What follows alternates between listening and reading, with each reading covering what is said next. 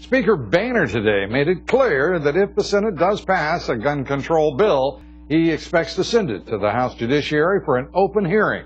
Joining us now, Congressman Randy Forbes of Virginia, a member of the House Judiciary Committee, a member of the Armed Services Committee as well.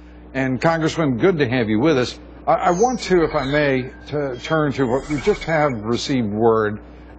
This just in, I'd like to get your reaction. We've received word that Congressman Doug Lamborn of Colorado inadvertently revealed classified information today that the Defense Intelligence Agency now believes North Korea is capable of delivering a nuclear weapon on a ballistic missile.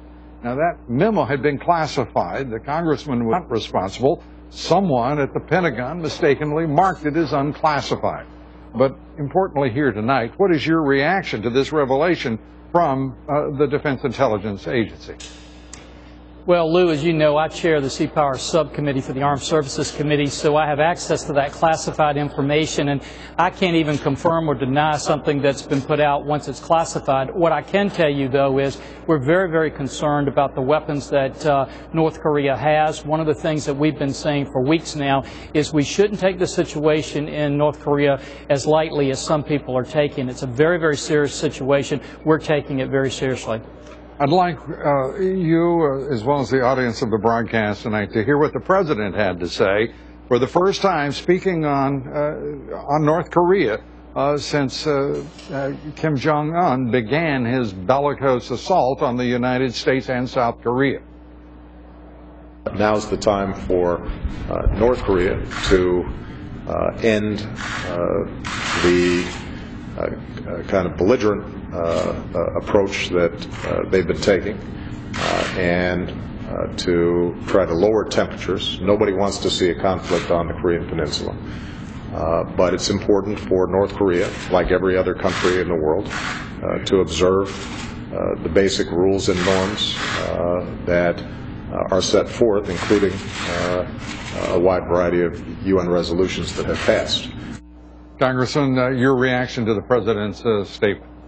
Well, Lou, two things. First of all, I think what we're seeing now is what you and I have chatted about before. What we're seeing with North Korea is perhaps looking through a window of what we're going to see over the next decade. It's not just going to be North Korea. It's going to be Iran and other nations that are going to have huge weapons that can deliver a lot of damage in a short period of time. We've got to be very careful about that. And what's so ironic about of this, Lou, is that this administration has presided over all of these cuts to our national security.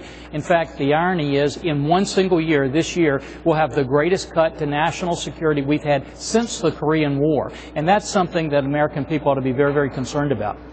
And it's important to point out that the Republican budget for 2014 calls for just about $500 billion in additional spending for defense over the course of the next decade. I want to turn, if I may, to the gun control today, Congressman. The Senate clearing the Toomey Manchin bill for debate, background checks being extended. Is this where the Senate is headed, to passage of that legislation, perhaps others in the form of amendments to it? Well, Lou, I don't think so. We still don't know who's going to vote against this. Remember, you got bipartisan support with Senator Toomey, but you also have bipartisan opposition to this bill. We'll see how that plays out, but it's got to come over to the House.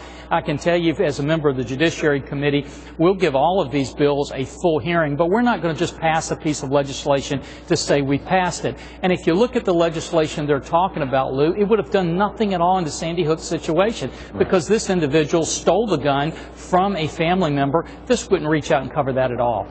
And importantly, that person, Adam Lanza, he was seriously mentally ill, and none of the bills, none of the legislation goes to the issue of those who have committed these heinous crimes over the course of the last 6 events. All of them were mentally ill, disturbed people. That's exactly right. And one of the things you have to realize also, Lou, which I know you do, is it's not just who has to get access to the database, but it's what's actually in the database. And these databases have been woefully lacking because many states haven't contributed to that. The Republican House last year actually doubled the proposals the president had. He had only wanted $5 million. We put $12 million to make sure we were getting a truer picture of these people who had mental illnesses and had committed crimes so that we could protect protect the public from them getting access to these guns. I want to touch upon one thing as we conclude here, if I may, and that is also immigration reform, so-called.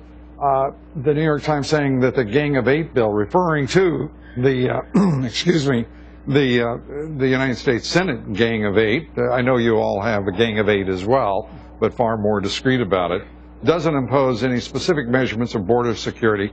It's got to be disturbing to you, and I would think to most Americans, that at this point, with the president urging immediate passage of everything, as he always does, that there can't even be an agreement about the definition of two words, border security. That's astonishing. Well, Lou, it's even more astonishing that all of the stuff is being done behind closed doors. You know, the American public is just sick of these smoke-filled rooms where you get 5, 8, 6 people who think they can go in and make a deal behind closed doors and tell the American people what the answer is going to be. This ought to be debated out in the public. We ought to have the public scrutinize it. But the other thing we've got to answer is 2 questions. One, what are we going to do about border security? But secondly, Lou, are we going to redraft this legislation every 5 or 10 years? Because you know, however good the legislation is, there are going to be people that break it, and we're going to be back in this situation in 5 to 10 years from now. Congressman, as always, good to talk with you. Thanks for being with us. Great to talk with you, Lou. Thank you. Congressman Randy Forbes. We're going to have much more on the gun control debate, the North Korean threat, and the future of immigration legislation in tonight's broadcast. Bubba.